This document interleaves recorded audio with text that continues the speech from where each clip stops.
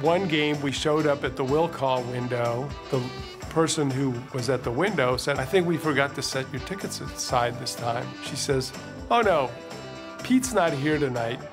Why don't you just take his?" So we ended up sitting at Pete Rose's seats. When Pete Rose hit the, he broke the record for something. I have the newspaper clipping, I just can't remember what, was it home runs?